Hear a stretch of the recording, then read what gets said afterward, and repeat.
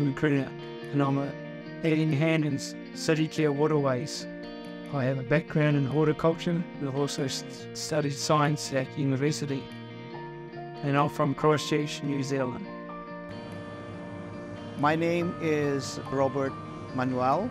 I'm a chef by profession. I run a small business, a restaurant and cafe, and also a director on this restaurant. My name is Chico Manuel. I'm doing a business, a restaurant business at the moment. I'm doing a manager and same time I'm a director as well. And I have been here in New Zealand nearly more than 30 years, but I was born in Japan. And I was studying rito. Dating teacher sa Pilipinas. Ako po ay nagtatrabaho bilang diversional therapist and healthcare assistant. Ako po si Rolando De Sena, isang builder.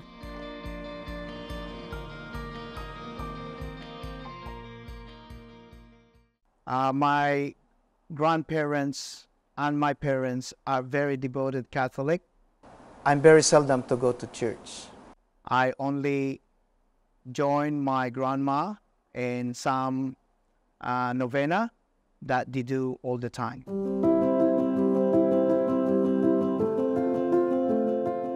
Kami po ay relihiyosong pamilya. Ang ginagawa ko po noon, pagkagaling ko sa eskwela, dumadaan na ako sa simbahan. Lahat ng mga santo doon, dinadasalan ko yung pinupunasan sa pagkakaalam ng araw na yun talaga ang tunay. When I was in Japan, my family believe in traditional Buddhism and also the Shintoism. So, and then nothing related with Christianity. I was not religious at all. I had no religious background and did not believe in the Bible or even believe that God existed. Para sa akin po, ang reliyon ay ang makapagliligtas sa iyo sa araw ng paghuhukom. Para sa atin ay magsimba ka lamang, ay sapat na yon para ikaw ay maligtas. Ang pagkakakilala ko po sa pag-aanib sa isang relihiyon ay para mapalapit ka sa Panginoong Diyos. My major belief is that every human being is looking for that to serve God. My major belief about joining a religion was that people were weak-minded and had lost their grip on reality. That's why they joined churches.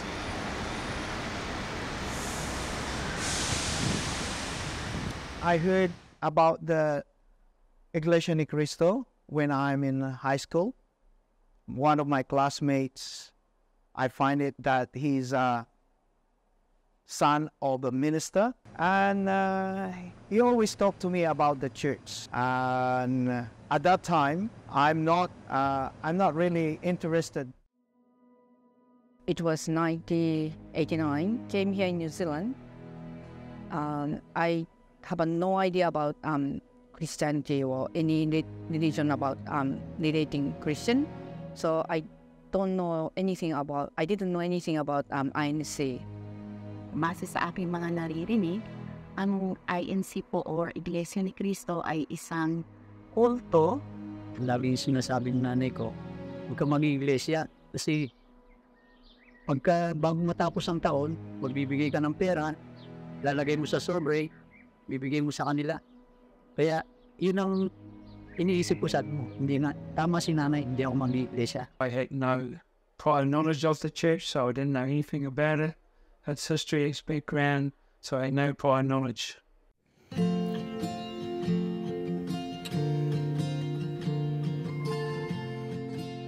May mga nagpunta po sa amin na mga may tungkulin sa iglesia. Mababait naman po sila eh. At gagalang at iimbitahan lang naman kami na pwede raw makinig kami ng mga aral ng Diyos sa kanilang kapilya. Wala namang masama na sumama sa kanila. At ang sabi nga makikinig. Kaya sumama po kami. Uh, First time I was invited in the church, when I already working at the Hyatt Hotel. I have a co-worker who is a member of the church and invite me twice. And I said, oh, I'm busy. Maybe next time. He knows my day off. And then he asked me again, said, Robert, would you able to join me in the worship service? I'm attending tomorrow morning. Okay, I will join in tomorrow. Ang Iglesia ni Cristo po ay na-introduce po sa akin ng aking asawa na si Art or si Arturo.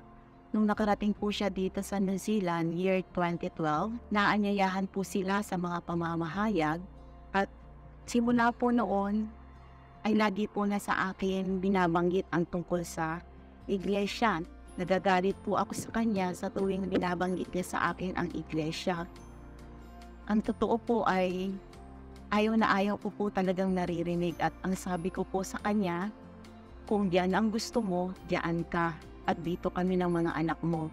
Kung ano-ano ang mga pinapasok mo. Hanggang nag-decision po siya na magpabautismo na po sa iglesia. Doon po siya lalong naging masipag na ipakilala sa amin ang iglesia, pati po sa kanyang mga anak. Pinapaliwanag po niya sa amin ang tungkol sa iglesia at ang sabi po niya ay hindi maaari na siya lamang po ang maligtas.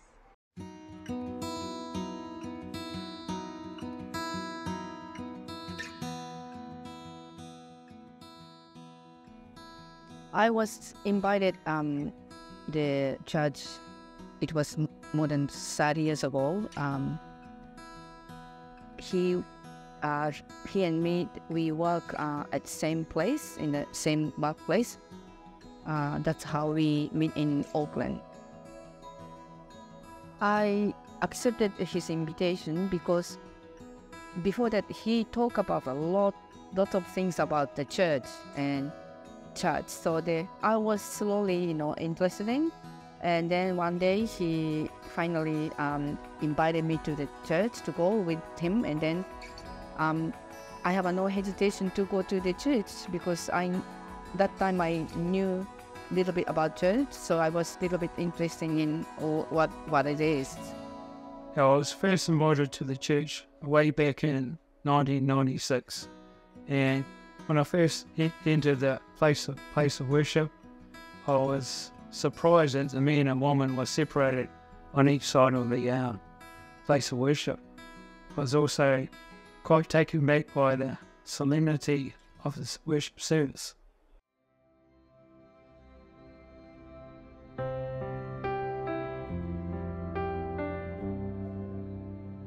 We arrived in the chapel at exactly 5:30 in the morning. We're a bit early. And looking at the chapel, I was a little bit, oh, this is nice. It looks gorgeous, I said. Namangga kami, talagang napakaganda. Ang liwanag sa loob, tahimik, bukod ang lalaki at babae.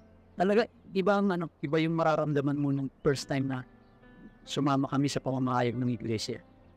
Yeah, some of the things that I observed while attending the worship service was that everything was done in a proper and orderly fashion, and that people were sincere in their worship to their God. And I was amazed on the solemnity of the whole place. And when the choir members start to sing, it fills the room and it's amazing. When they pray, at the first time I hear, everybody's crying. And I feel that as well. That leads me to visit in the next worship service. I can feel like orderliness or the calmness that and also I really like the hymn singing as well. Yeah.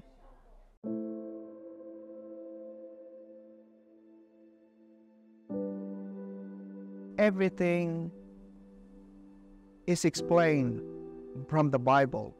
Nung nagsisimba kami, isimba ako, wala namang binabasa ang Biblia yung pare. Ano lang eh, puro sermon lang. Minsan natatapos lang yung simba namin na sermon lang, walang Biblia eh. Pero sa Iglesia ni Cristo, habang pag nagtanong yung ministro, binabasa sa Biblia, may pagkakataon nagtatanong ako at meron kasi ang Biblia, talagang reliyoso kami sa bahay. Tinitingnan ko, nakasulat eh, totoo. When I attended the next one, and I sit at the front, right in front of the ministers who was preaching. And I read it all and then went home and read it in my Bible, the small Bible. And everything is true. So on that one, it's building up my interest. When the minister visited us, and then he said to me, "They believe the Bible," but it was quite shocking for me to listen because I've never read the Bible before, but compared to the old religion, it's more like simple, like okay, you don't need to listen to other people's opinion, just the Bible. Also, the only one God. It's you don't need to look at the other all different kind of gods. That's most easy, simple for me to understand.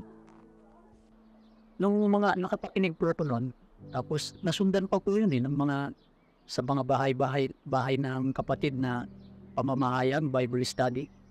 Hanggang sa nakapakinig ako ng mga aral, yun hanggang nadaanan din yung ukol sa pag-aandong. Hindi pala totoo yung sinasabi ni nanay na pagka matatapos ang taon, pilitan ka magbigay ng pera, so sobre mo pa. May iya ka magbigay ng mali kasi nakasobre. Hindi pala totoo yun. Nung nalaman ko sa pamamagitan ng tinuturo ng ministro na binabasa naman sa Biblia na yung pagkaandog pala, pasya ng puso hindi sa pilitan. Nang magsimula na po kami sa aming mga pagdodoktrina, doon lamang po namin nalaman na bawal palang sumamba sa mga Diyos-Diyosan. Doon din po namin nalaman na dati ay ang alam po lamang ko ay magsimba ka lamang, okay na po. Maging mabuti kang tao, maliligtas ka. Subalit napakalaking kamalian po pala ng mga paniniwalang iyon.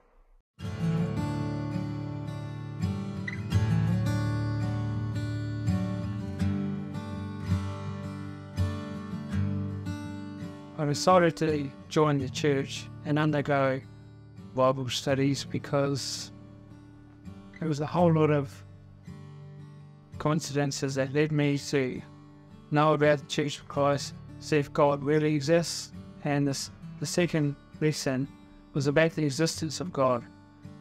In my mind there, maybe the reason why I'm here, because He wants me here to prove to me that He does actually exist, He is real, and that was my turning point. That's why I decided to join the Church of Christ from that point.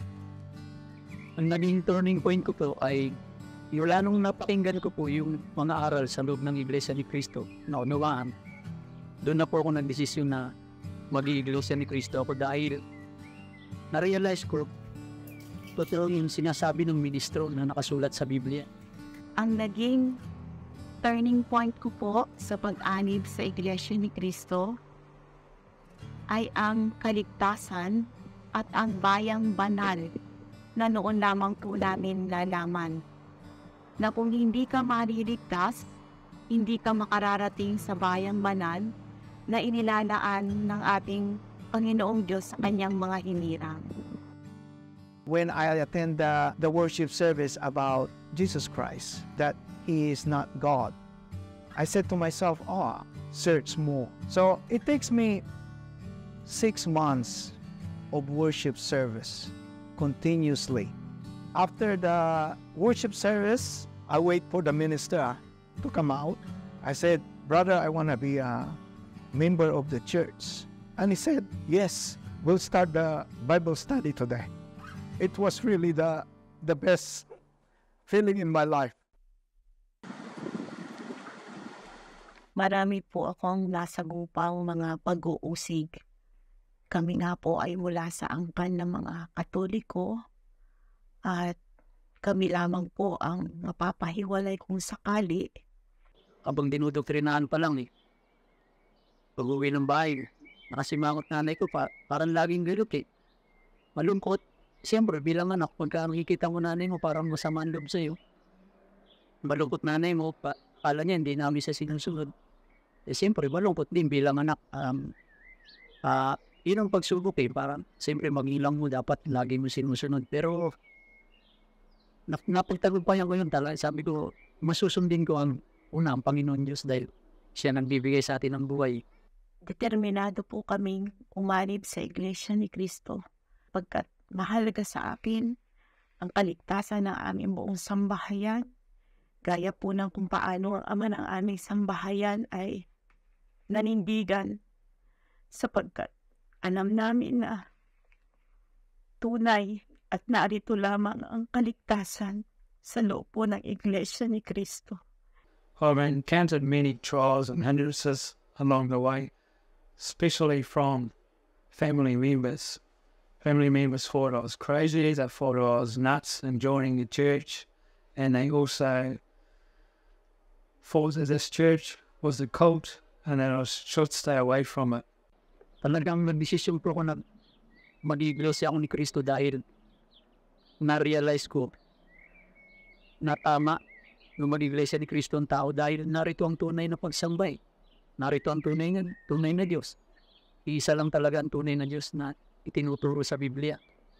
At ang Panginoong Jesucristo, hindi siya Diyos kundi taong tagapamagitan at tagapagligtas. So my parents, sisters are all Catholic. It's like I'm different from them. But I'm so blessed too because I belong to a bigger family, a Church of Christ family. And I strive hard to encourage my family and win them in the church. And I'm so happy that my mom, my father, and my two sisters joined the church.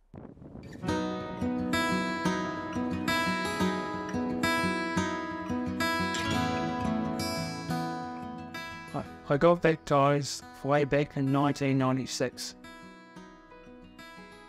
On November 5, 1984, March 22, 1980. April 26, 2014.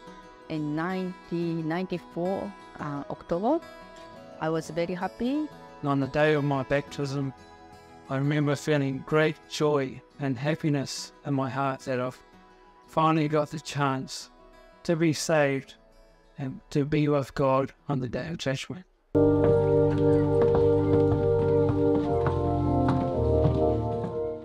Simula po nang maging kaani po ako sa Iglesia ni Cristo, ay marami pong nabago sa aking sarili at ganoon din po sa aking buong sambahayan. Natuto po akong pagkaroon ng pansariling panalangin, ng panalangin pangsambahayan, na natuto po akong naging mapagpasakop sa aking asawa. Ang naging pananaw ko ngayon, kailangan mo talagang sumamba, maglingkod sa Panginoon Diyos, tuparin ang mga utos niya. Yun ang naging malaking pagbabago sa buhay ko Kaya yung ginagawa ngayong mga pagmimisyon, tumutulong ako doon. when I'm not a member yet in the church, that everything goes. But now, it's totally different.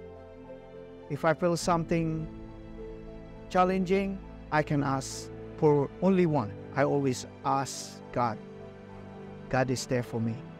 What has changed in my life is that since I've become a believer, I now spend all of my time in my activities and serving God and wanting to please Him rather than please myself. I've been very happy not the material thing, but the happiness comes from my heart. To every time I go to serving God.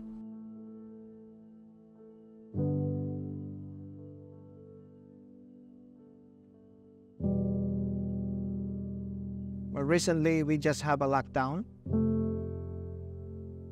and it affects, especially in the hospitality industry, lots of challenge, lots of losses, practically, financially, but God's mercy is there for us. My joy and happiness is, even though during this pandemic, I will be performing our duties and responsibility to God. We always pray to God. That's the secret, being a member of the church. God is a prayer away, and we use that privilege to draw near to Him and ask for any help. Well, I'm not worried about the pandemic, the situation, because we pray, and then the God is not giving us what we need. We are still healthy, and we can still do the business at the moment. We don't miss any worship service at all. I'm very happy that we still continue to doing our worship service, and I really appreciate all the ministers and the administration, they be guiding us all the time.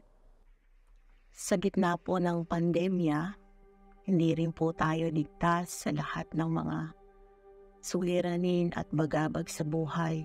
Malayo po sa amin ang aming panganay na anak. Sa aming mga ganang sarili, wala po kaming magagawa para sa kanila, na kundi po ang patuloy po kaming manangan sa magagawa ng Diyos sa amin. Since the pandemic that's spread around the world, I know that God has been there protecting us, especially our family.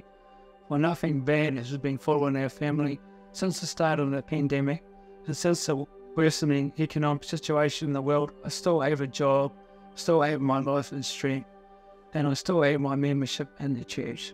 So I know that God is the one who's been protecting all of our family members. Sa ngayon, napakaraming mga taong halos nawawalan ng pag-asa. Yung iba, hindi lang stress, talagang depression pa yung nararanasan nila. Pero yung pagiging iglesia ni Cristo ko ngayon, napakahalaga po dito. Lalo na pagka nakakasamba bilang iglesia ni Cristo. Sabi nga bago ka sumamba, punong-puno ka ng problema. Pero pagkatapos mo sumamba, punong-puno ka naman ng pag-asa kasi pinalakas ka ng Panginoon Diyos. Ganon kahalaga yung pagka-iglesia ni Cristo ko po ngayon.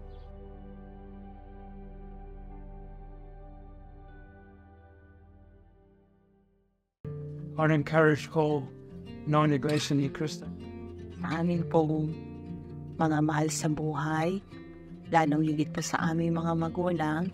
I would like to invite all my friends, families, and workmates. Sana kapag may mga iglesia ni Cristo nag-invite sa inyo na makinig sa loob ng iglesia ni Cristo, sana wag po kayong magdadalawang isip. Magpaunlak po kayo sa aming mga pag-aanyaya, sa aming mga evangelical mission through online. We have so many media is available on website. So please have a look. Read God's Message magazines, read all of the literature you can. Find how to serve the true God. And then we will invite you to go to the worship service. That's very important. Narito ang tunay na pagsamba, ang tunay na Diyos.